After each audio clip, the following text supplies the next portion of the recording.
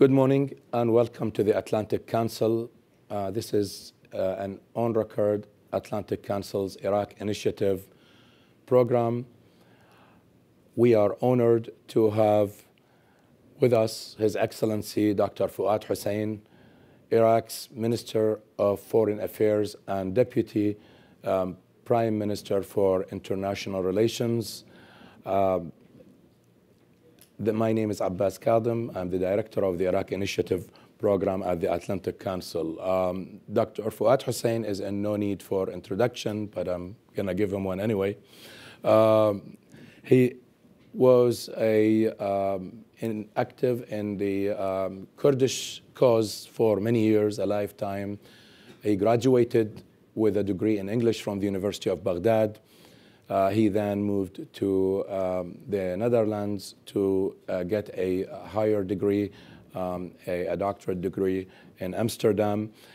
He returned to Iraq after the regime change in 2003 and spent a number of years serving in the Kurdistan regional government as a cabinet level member, and that was between 2005 and 2018. He also was an alternate member in the governing council that Iraq had after the regime change or the liberation. He came to national politics also after that in 2018, served since then, first as a Minister of Finance in the Adel Abdel Mahdi's government.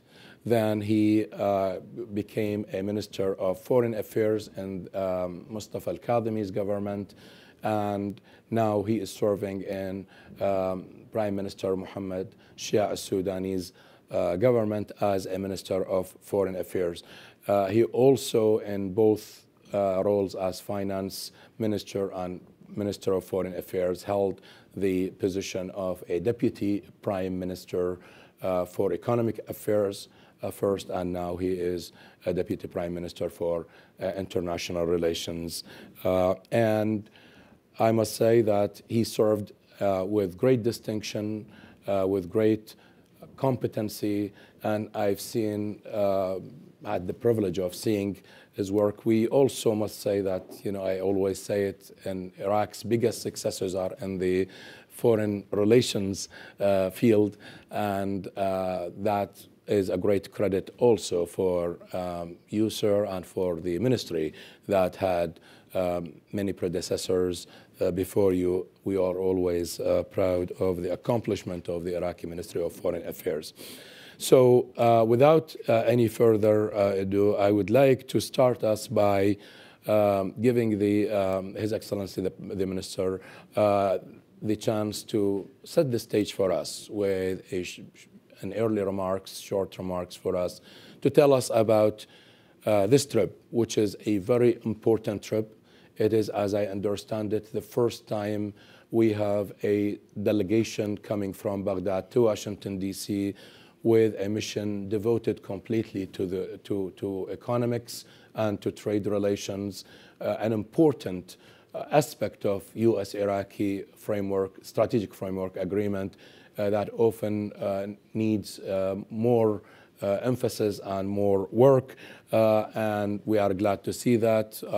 And also, in addition to this trip, its purpose and what it was accomplished, since we are lucky now to meet when the trip is concluding, and also on the Iraqi governance program of Mr. Mohammed Shia al-Sudani's government, which you are a member of, sir, how the program has been progressing, what are the accomplishments, what would Iraqis and Iraq watchers expect in 2023 and also beyond on the main priorities of Iraqi government program.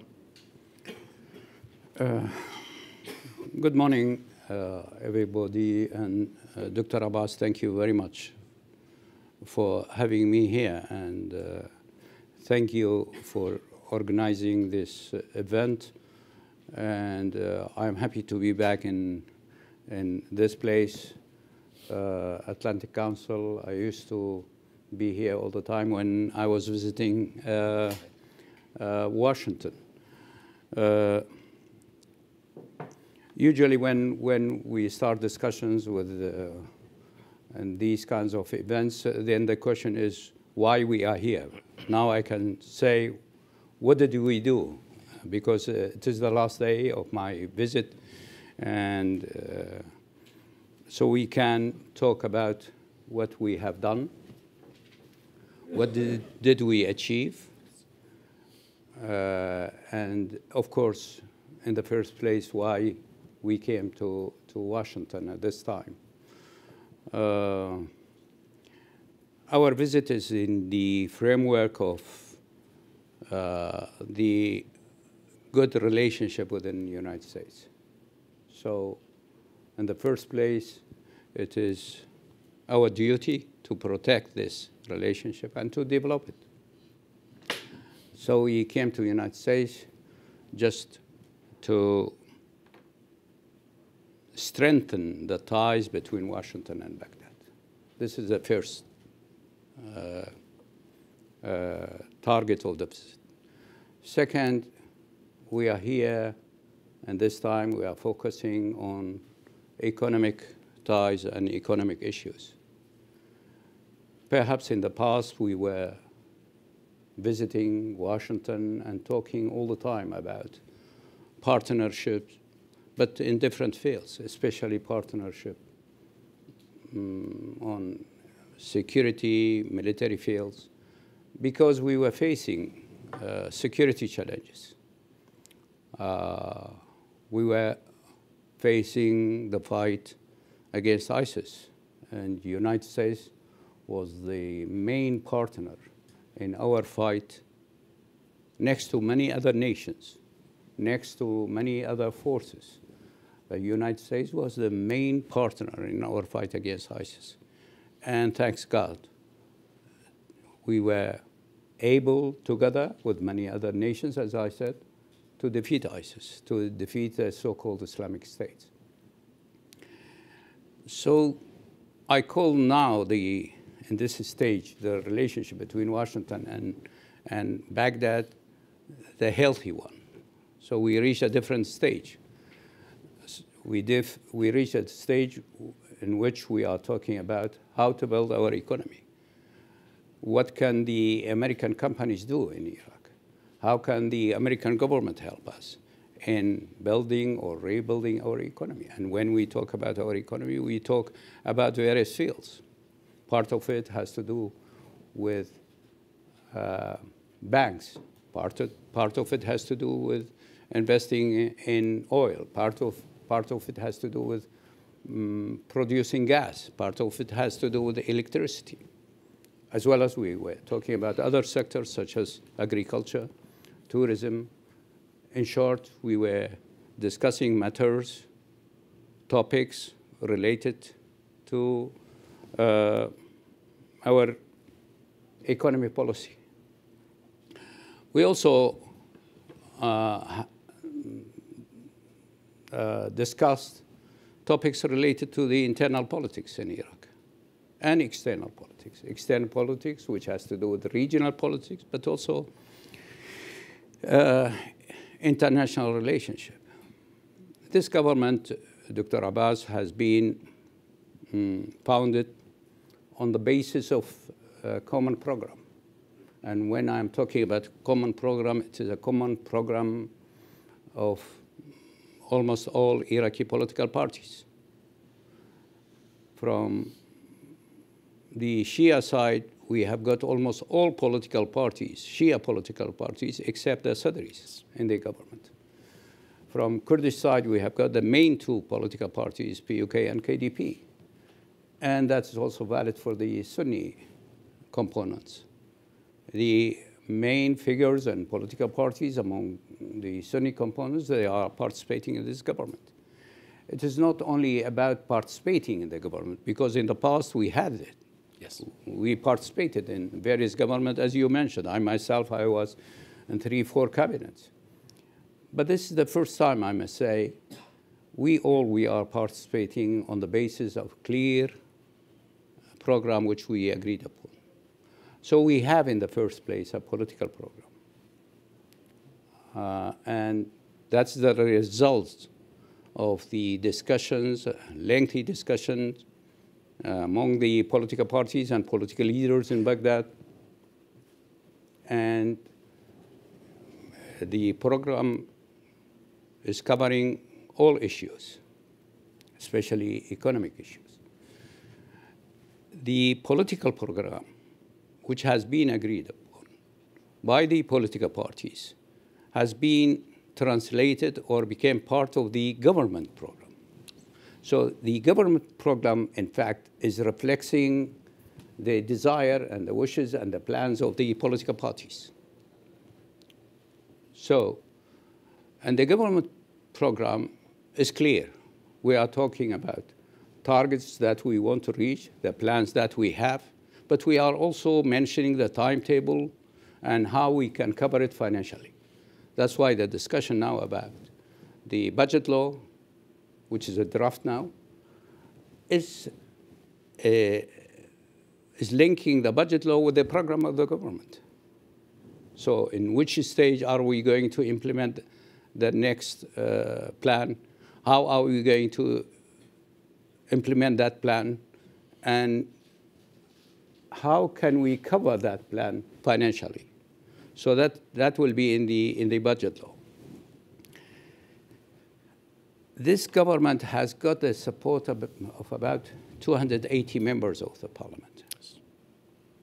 So when there will be decision, it will be easy to have the support of the parliament. So that is the second point, which is rather comparing with other governments that we had, is different. The third aspect, which has to do with this government, is we have got a political leadership, a political council. This political council meets almost once in a week. Yes. And the Prime Minister and the Speaker of the Parliament, they are both members of this political council. So we are coming together. We are discussing what we did, and we are discussing the next plan. The government is planning to introduce various laws so that we can solve many issues which exist for a long time. Of course, one of the laws that has to do with the budget, the last 2 years, we didn't have budget law, and that created huge problem, actually. Now we are going to have a budget law. The next law that we are going to introduce to present it to the parliament will be oil and gas law. Oil and gas was an issue since 2005, actually. It was a point of conflict sometimes. The discussion in our societies among the political parties, but also the tension sometimes about oil policy between KRG and federal government, but also sometimes this tension between Basra local government and central government or federal government. They were always there, and it was not clear. Many times people were depending on the articles in the Constitution related to oil issue. But the reality was also there that because we didn't have a new law, we were depending on the old laws. And this means, as for oil policy, we were going back to the laws which has been adopted or used by Saddam Hussein. So from one side, we had a law which has to do with the central government and a policy which was very much centralized. From the other side, we have got a constitution which is more liberal. So this conflict was always there. I think with the new oil law, oil and gas law, we can solve this problem, and according to the constitution. So all these steps has been taken, and I'm really optimistic about the future of the country, because financially we are I can say we are in a good shape. And high oil prices also helping us. And we have got a plan. And this visit was about all these subjects that I have mentioned. Thank you very much. Thank you very much. This is very helpful to, again, set the stage to this discussion, to know where the government thinking is going. And certainly, it's an ambitious but manageable and possible program that you laid out in the government when it was formed and you presented it to the parliament. Of course, with the government, in the Iraqi system, yes, the government proposes many laws, but also the parliament needs to act on those and pass them. And it's helpful to and hopeful to know that this mandate that you have from the parliament and the support, because the government was not coming out of conflict but consensus out of that. And sure, there is always, it's not unhealthy to have sometimes political rivalries in a democracy. And speaking of parliament, of course, parliament is also represented here by my friend Dr. Adnan al-Zurfi, who is an active member in this important institution in Iraq, presenting or present with us. So I will get back to the trip, but first let me take it from where you ended with the laws. You mentioned the hydrocarbon law. This is very important for Iraq to really put to rest a lot of this conflict, particularly between Baghdad and Erbil, but also this law will solve a lot of our issues in terms of production, marketing, the use of the oil revenues in Iraq. And it's a highly important. People were talking about it for a long time. What is holding us in Iraq from getting that law passed, and what needs to be done to get it hopefully passed this time around between this government and the friendly parliament?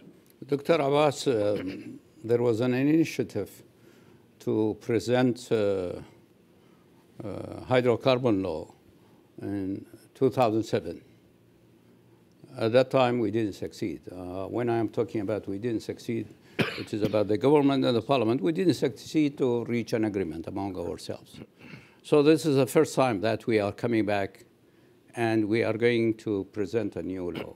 By the way, in the government plans, there is a clear paragraph about having a new hydrocarbon law within 6 months. Yes. So we committed ourselves. We are committed to the program of the government that we must have hydrocarbon law within 6 months.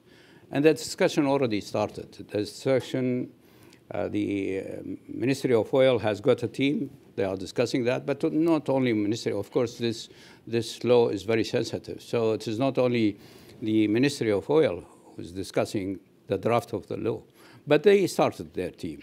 And there is also a team from KRG side. They are going to present their own opinion about this. But we are going to have a wide discussion among various ministries, but also various groups, so that when we will prepare the law, and as I said, the process of discussion started already, then there will be a kind of consensus about this law. Because you mentioned the word consensus. I think that's the key word. That's the key word to reach the conclusion and to have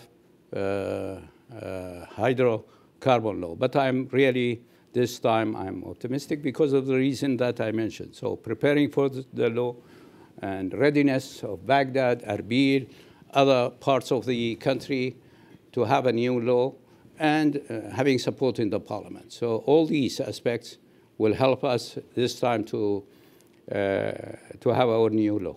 Will it be an amended version of the 2011 law, or it's going to be a new law from the drawing board? No, all these drafts will be on the table.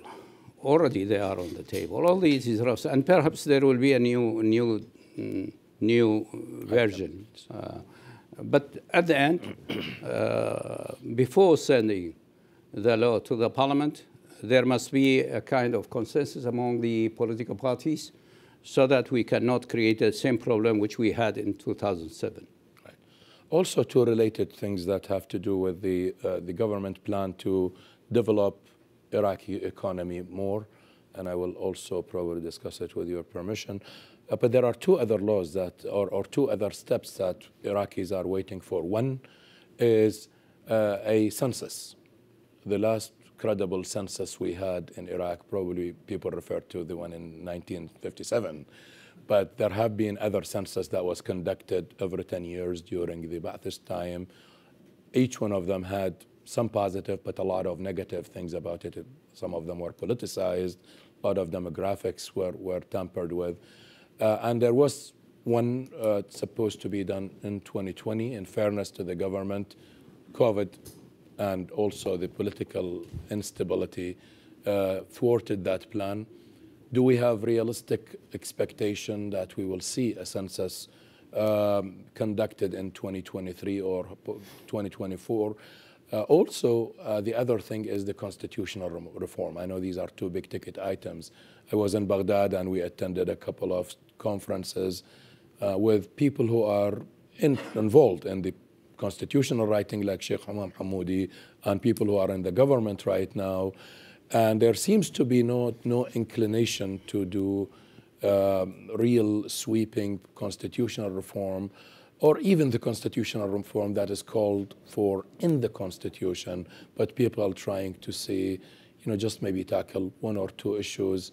I know it's very hard because of everybody is getting a veto for the first iteration, at least, of constitutional reform. But I think these need to be done because it fits in what you just mentioned.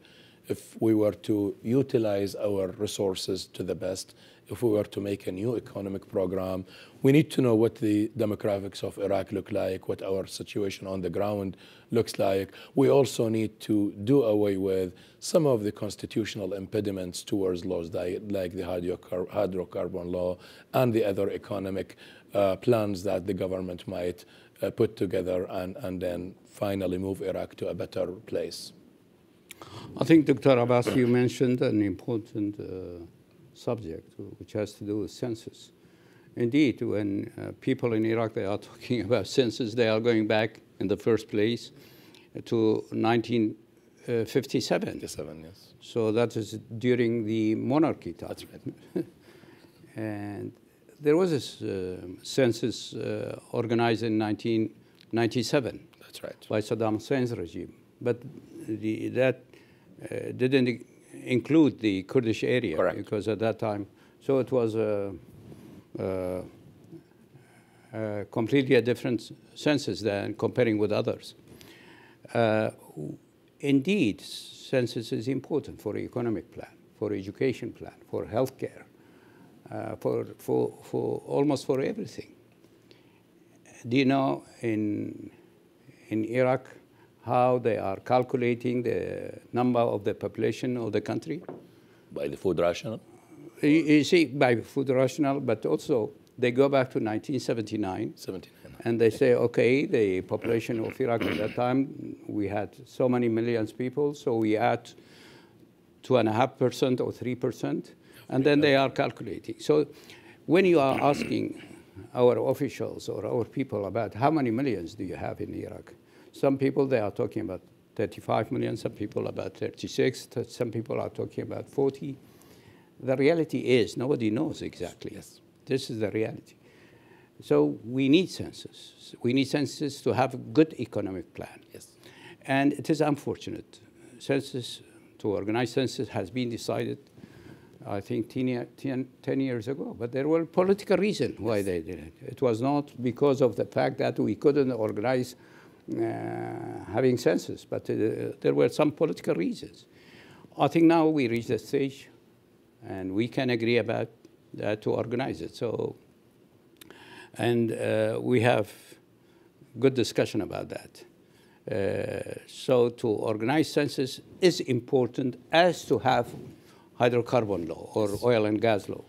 They are both very important for the country. As for the amendment of the Constitution, this goes back also for 10 years discussion in the parliament, but also outside the parliament. Our constitution is a liberal constitution, I may say. I believe that the Iraqi constitution is a very good and one of the best, perhaps, in the Middle East. But the implementation of the constitution has got some problem. You see, there are about 50 articles in the constitutions, which needs to be translated into laws. And until now, we are struggling with that. So when you have got articles in the Constitution which needs to be translated in laws, if you don't have it, then you go back to the old laws. And all of them, almost all of them, has to do with the government of or regime of Saddam Hussein. And here we had got problems, actually. Once again, which I mentioned that, between a system which is part of the past and which doesn't fit in our constitution, and the constitution which is more liberal. So we need more laws to translate the constitution into reality. Having said that, still there are some articles in the constitution which needs amendment. And there are various groups which has been formed. Also, the president has formed a group to discuss these articles and how to amend these articles. Thank you very much. This is very helpful. Again, I think doing those constitutional reforms, I know it is a very hard process to go through, but they will help a lot. You know, whether it's a law, an amendment, or even a law to establish a federal Supreme Court. Now, as you know, the federal Supreme Court, everybody, you know, if it rules for you, then you take it. If not, you say this is not even a constitutional. In a way, I don't mean Your Excellency, but the Iraqis, all parties. Again, the other laws that you just mentioned. One more thing about the domestic economic situation, and I know that your trip here is all about the economics, so maybe we could get out of the way a couple of things, is the issue of the dinar. As you all know that this has been a big debate in Iraq, a debate that goes from the grocer to the banker to people in between in expertise. Everybody in Iraq has an opinion, so we have about 40 million opinions in Iraq about this issue of the exchange rate between the dinar and the dollar. You were a member of the government that voted, as far as I understand it, on the new rate of the dinar to dollar back during Al-Kadhimi's government. And you are now a member also of the government that voted for the new rate, which recently has been there. First, where do you stand on that? And also, what do you think is the proper policy for setting that rate? And is it, what is being done in Iraq with the dinar to dollar, an issue of pure economics, or is it an issue of politics, or is it something that encompasses both? Because, again, with the white paper, which received a lot of international recognition and support, and was an excellent plan. In fact, it gave Iraq great opportunities. I always say that the government of Mustafa al-Kadhimi, now they are not with us, but you are a member of that, was the one government that delivered Iraq better than it was received by it. Iraq in October of 2022 is nowhere how Iraq in May of 2020, when you had Iraq with the Kadhimi's government. Iraq was able at the time to pay salaries. The economics were in terrible shape. Oil was trading for, from minus to, 40 at the best time. But those economic steps that you took helped Iraq first get out of the bottleneck, but also accumulate a healthy reserve, and both in gold and in cash. But again, the perceptions and the politics seem to be against that trend. So by this new decision, are we scaling back on that opportunity, or are we doing the right thing by putting or placing the dinar where it is today? Dr. Abbas, each stage is different. And that's valid also in dealing with the currency and dealing with the economic policy. Each stage is different, and each government has got its own priority. Yes. These are facts. As for the exchange rate, and for the last, let's say, crisis, which had to do with dollar and dinar,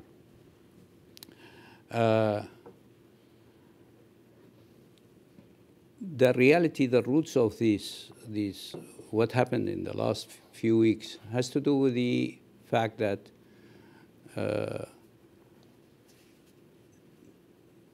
the central government, yes, in cooperation with the Treasury, but also in cooperation with the Federal Reserve Bank here, they implemented a system to control the movement of dollars. This system has been discussed for the last 2 years, has been discussed. So when we reached the time to implement and to use the system, it created reaction in the market. It created both economic reaction, but also psychological reaction. Because people, those who were dealing with dollar, even the bank system was not used to deal with the system which has been, in fact, it's a kind of SWIFT, yes, which has been implemented. Okay. So that led to huge reaction. But it led also that the control on dollars movement, of course, there was less dollar in the market, or there was less supply, and the demand stayed as it is. So when there was less supply and the demand as it was, stayed as it is, and because of psychological reaction, people started to buy dollars, so the price went high. Otherwise, the contact with the Federal Reserve Bank here and with Treasury was the same. But when the SWIFT system has been implemented, it created a reaction in the market. So what happened now? Gradually, people are going to use this system. And they are going to integrate their own way of dealing with dollars into this bank system. Do you know that many businessmen, they were functioning, they were working, they were selling dollars or buying dollars outside the whole bank system? They were doing that, somebody in China or somebody in Turkey or in other countries and sending hundreds of thousands of dollars, or the other way around. So this was all, the whole activity, the whole currency activity was mostly outside the bank system. Now all is going to be included. This will control the process of dollar. Each dollar which will be sent by the central bank to other banks will be registered. The whole process will be registered. And the end user also will be well known. In fact, this is in the benefit of Iraqi currency. It is in the benefit of Iraqi economy, because then you can manage the whole policy, monetary policy. Otherwise, we had the same problem as we had in the past years. So I think after this visit, and I feel it, I see it, I read it, that the price of dollar is going to settle to settle as we wanted. And here, I may say, there was support for the measures which has been taken by Central Bank, by Federal Reserve Bank, but also by Treasury, and also politically. There was a huge support for the Iraqi monetary policy and Iraqi economic policy. So I may say I am very much optimistic, and I think the issue which we had 2-3 weeks ago now is part of the history. We are going to deal with the currency in a different way. You mentioned the white paper. Still, we are believing in white paper. White paper is there and was reform policy, in fact, and this government emphasized in its program that it is a government of providing services. It is a government which we are planning to diversify our economy, to reform, to fight corruption. So all these issues which existed in the white paper is part of the program of this government. I'm glad to hear that from you, Your Excellency, because in Iraq we need to more establish this culture of governments building on the successes of the previous ones, their predecessors, and then maybe fixing the things that didn't work or take another approach. So, you know, the white paper, of course, you know, might have been implemented initially in a way. It's a plan like all other plans. Once you implement it, you will take lessons, and so building on it, it's very helpful and very good. Now, let me go back to your trip and here. Many people probably don't know that this trip was planned maybe in the first week after the government formation, and not something as it has been presented in certain circles that it is in reaction to the recent debate. I heard about it from the Prime Minister back in the first week of November, which is 2 weeks after the government formation. He mentioned again in public in December, and this was one of the hopes of the Iraqi government to take a new approach to the U.S.-Iraqi relations, and again the expansion of this. So what were the expectations, or what was the agenda that you formed back in that time? And now that you are here and you added to it the new items of the passing of time, and you are going to Baghdad after concluding this round, which I hear that a lot of it has been success. What are you taking to Baghdad with you in terms of accomplishments, understandings or mutual understandings, things that you will go and tell the Iraqi people, this is what we came with, and here is what we have accomplished in Washington, whether it is on the economic side, which is the main mission of the delegation, but also on the bilateral relations. At the end of the day, you are also wearing both hats. You are the Minister of Foreign Affairs, but also the mission that you were quite rightly tasked with. I think after a while, the joint communique will be published, will be announced. Right. And in that communique, both sides, we are talking about all these topics that I have mentioned, but also the subjects that you mentioned. There will be there.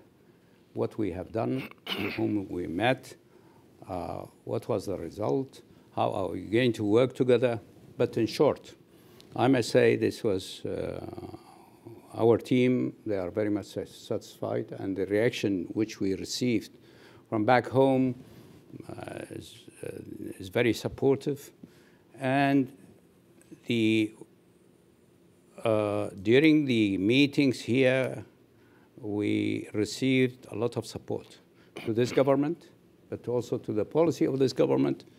And people are very much interested that this government is a government which aims to have reform in the economy. This is a government which plans to provide service to our people. So there is a lot of support here. in Washington. So I can say clearly, the friendship, the partnership with the United States will continue. The friendship and partnership will continue on these fields. And we had good discussion with the United States companies here, with the American companies here. And these companies, they promised also to be our partner, or they will be partner of Iraqi private sector. Yes. So having American companies, having support of American administrations.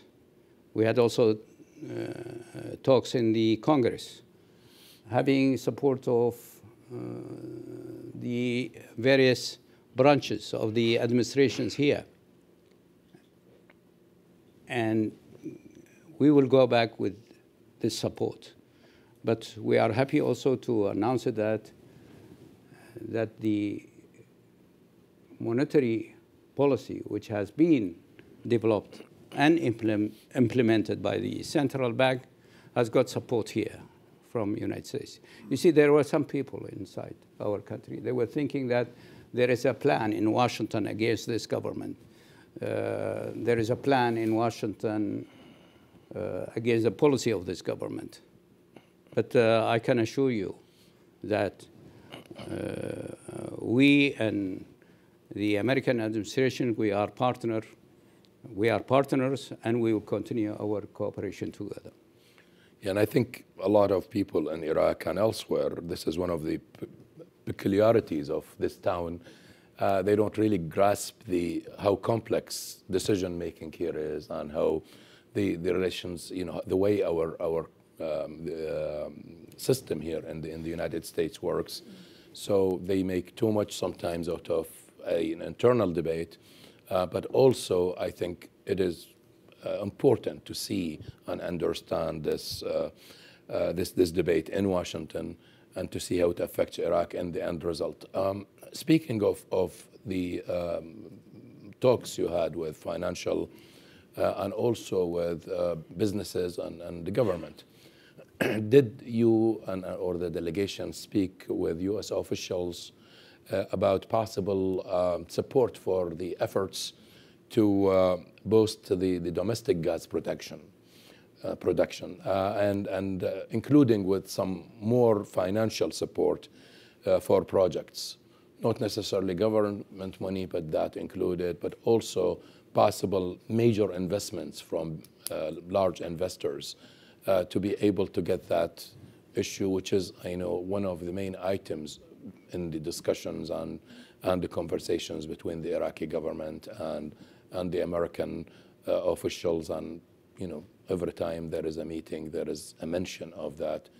And it is actually, I think you agree, Your Excellency, it's needed by now to get that gas captured instead of having it flared with all the environmental consequences and also the loss of money from it.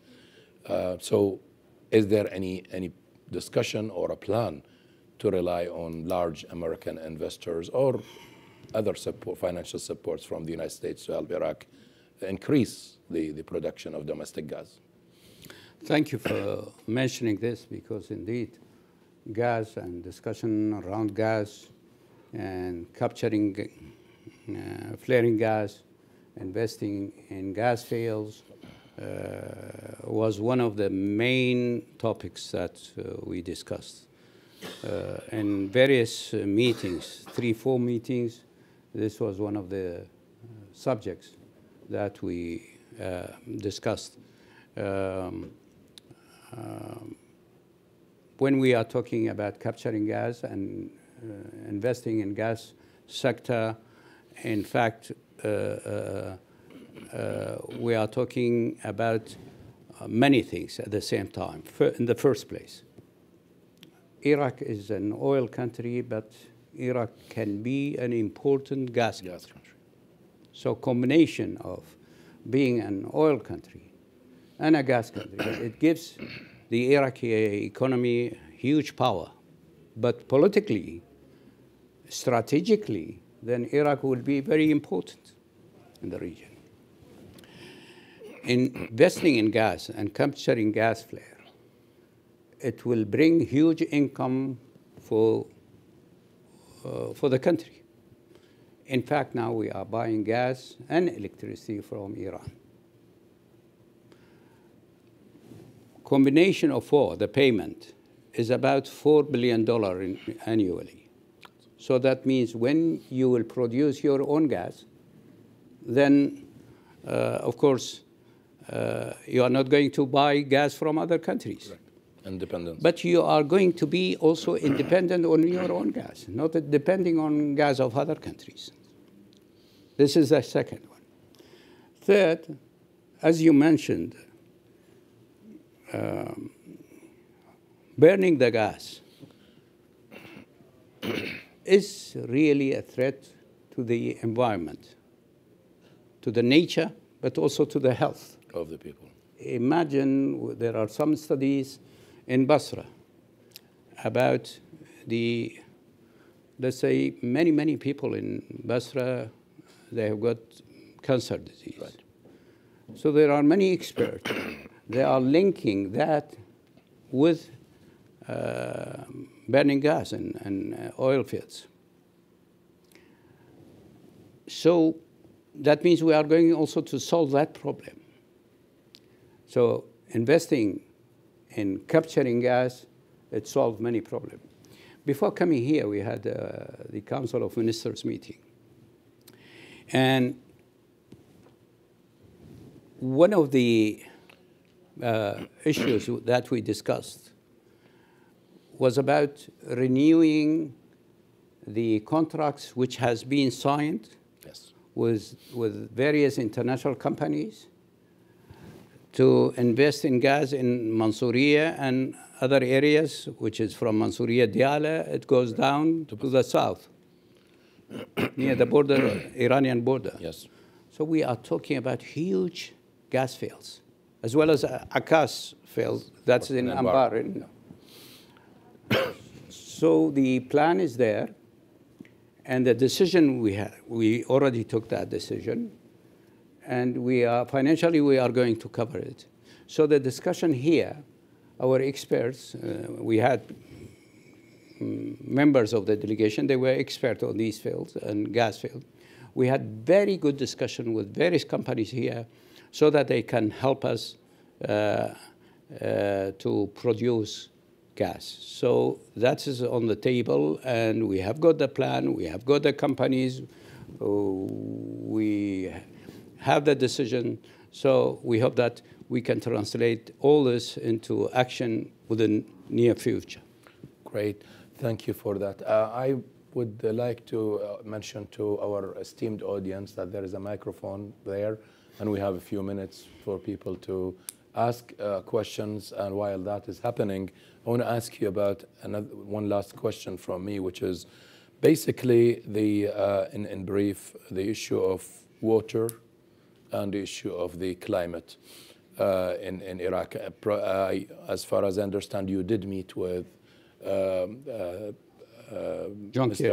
Kerry, the presidential envoy for climate, and also you did also have discussions. So are we getting more water now, especially this debate that these dams that Turkey has built are probably not the good plan? I don't know if there is a science to that or not, but maybe that will be there. And of course, our condolences to the Turkish government and the Syrian government for all of the tragic consequence of that earthquake that happened. I know that Iraq has stepped up and helped in a great deal, and thank you for doing that.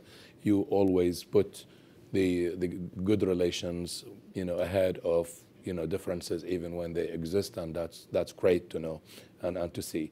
So where are we with the water, especially that our marshes are dependent on it, and our agriculture itself is, and also the climate challenge, which when the Prime Minister spoke to us the other day in a workshop, he said that one of his main priorities is the climate right now.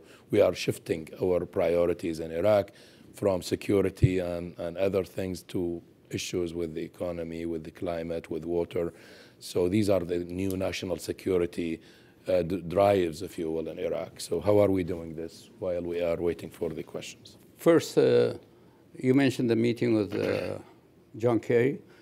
We had really a very good meeting, and we presented a draft of memorandum of understanding between both sides. I may say it has been taken seriously, and already the discussion started about this memorandum of understanding. We presented also 3 projects which has to do with the climate change related to Iraq in this case. And I may say there was support and understanding from their side, so we are going to cooperate together with the American side on this issue. As for water and water resources, you see, the threat which exists in Iraq is national threat, but it's also regional threat. So it is not only about Iraq, it is Turkey, Iran, other countries. They are all under the threat of this climate change and less water. Even in their countries, the drought is a phenomenon in Iran and Turkey, except now, as you mentioned, because of the earthquake, is different. So with Turkey, we were in good discussion, and we will continue this discussion. But we recognize that it is not only Iraqi problem, it is also Turkish problem and Iranian problem. The dams which has been built in Turkey, it goes back to Turgut Özal time. Yes. It's not established today. Turgut Özal, when I'm talking about Turgut Özal time, I'm going back to 1980. 80. So it is an old, and the dam, it has been established at that time. Although I remember there were some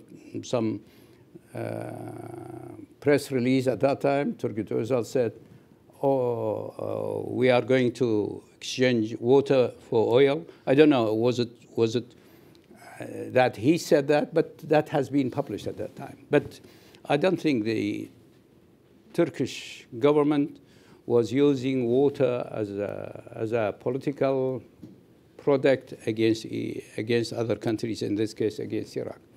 But they were trying to protect their waters and use it for producing electricity, but also for other reasons. However, we consider the 2 rivers, and Iraq is the land of 2 rivers, Mesopotamia, is an international issue. Yes. It has to do with the international law. So we were discussing with the Turkish side about our share, and we will continue that. I think now the time and this is there to have different discussion with Turkish authority about this. I may say in many stages when we were in contact with Turkish officials, they were ready to discuss this matter. It is true we have some issues with Turkey, but at the same time we are cooperating with Turkey on many fields. That's right. And of course the trade relationship between Turkey and Iraq is huge. That's right. So everybody knows that.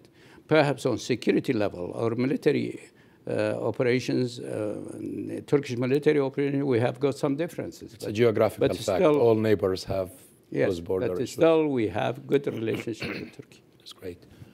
Sir, if you may identify yourself and ask your question, please.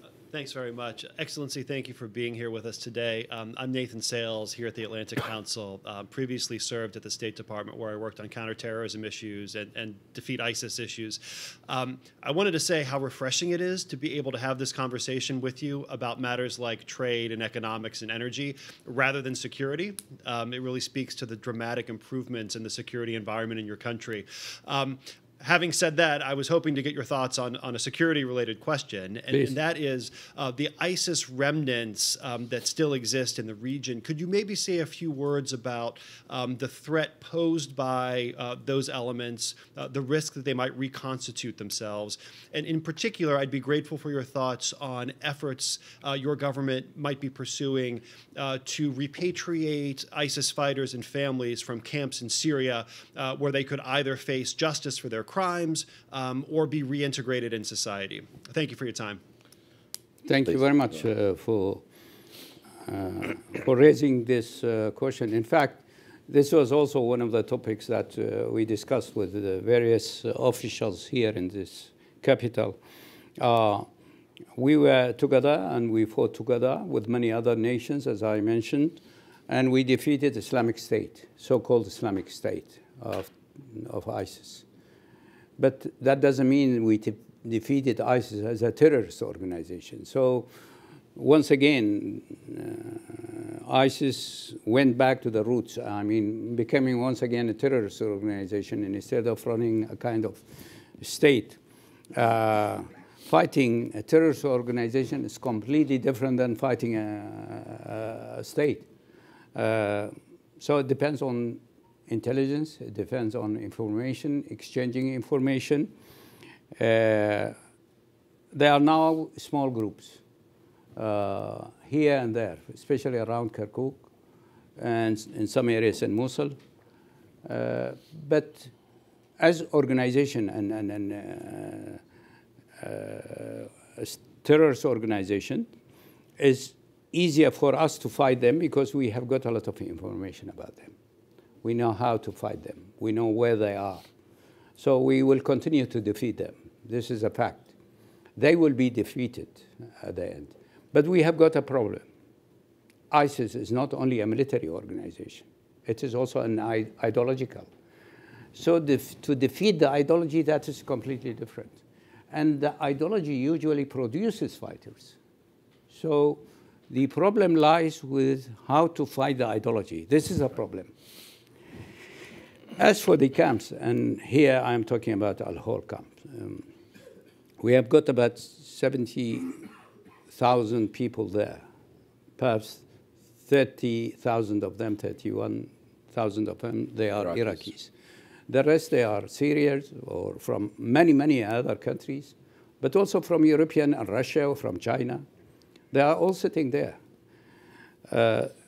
As for the Iraqis, we started to bring back many families, women and children. We established a camp near Mosul, and we are observing with many other international organizations these camps. Correct. Trying to re-educate their children, because to be honest, we had this discussion during Adil Abdul Mahdi's cabinet. Correct. What to do with this camp? We were, at the end, on the basis of information that we received, we thought this is an ideological camp, and it is a kind of training camp to produce new generation of terrorists.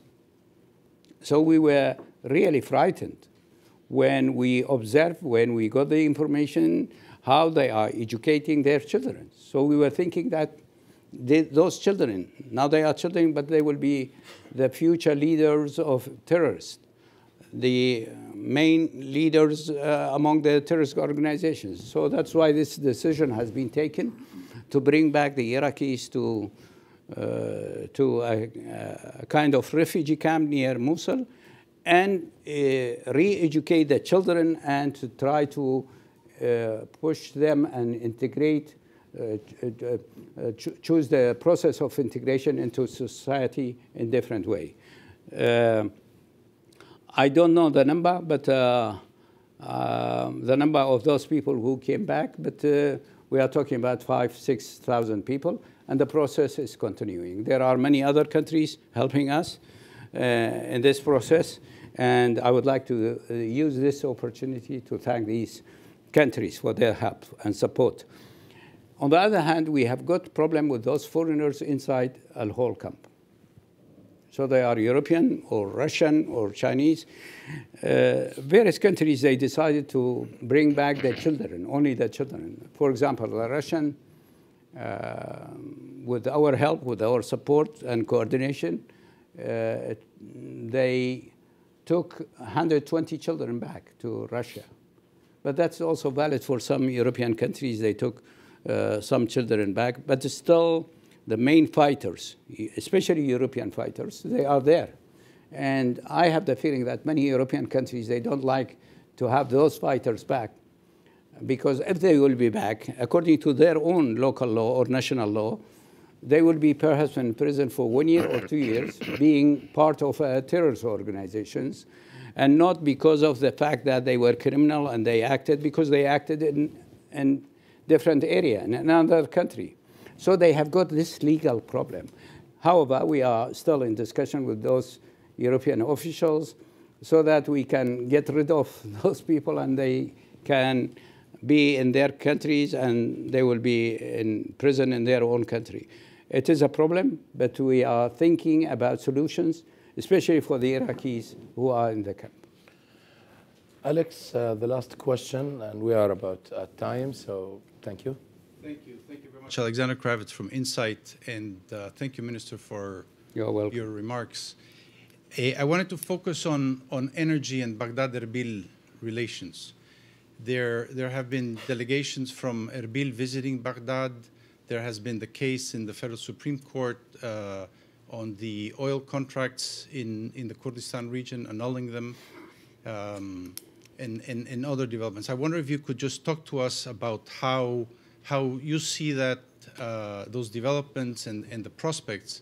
And since you talked about the on the energy field writ large, might you give us an update as well on the talks with Total and where they stand? There was talk about them being ready to leave and then not, so an update from you would be welcome. Thank you.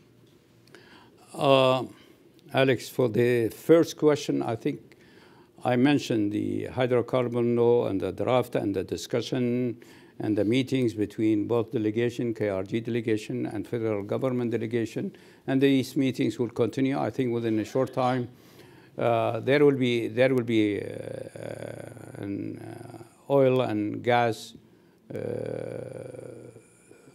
about this law. There will be a draft. So there will be an agreement. And once again, that's part of the program of this government. So we must have a new hydrocarbon law. We are going to do that. And that will solve many, many problems, many questions around oil policy, Iraqi oil policy, or their KRG oil policy. But in general, we need a new law. And that will solve these problems that you have mentioned. As for Total, we were in Paris the other day, and we had discussions with the company. It is true we didn't reach an agreement, but we didn't close the door. There will be more talks within a short time. Within a few days from now, there will be new talks with Total. We want to reach an agreement with Total. We know that that's important for the country, especially for, let's say, gas and oil issues.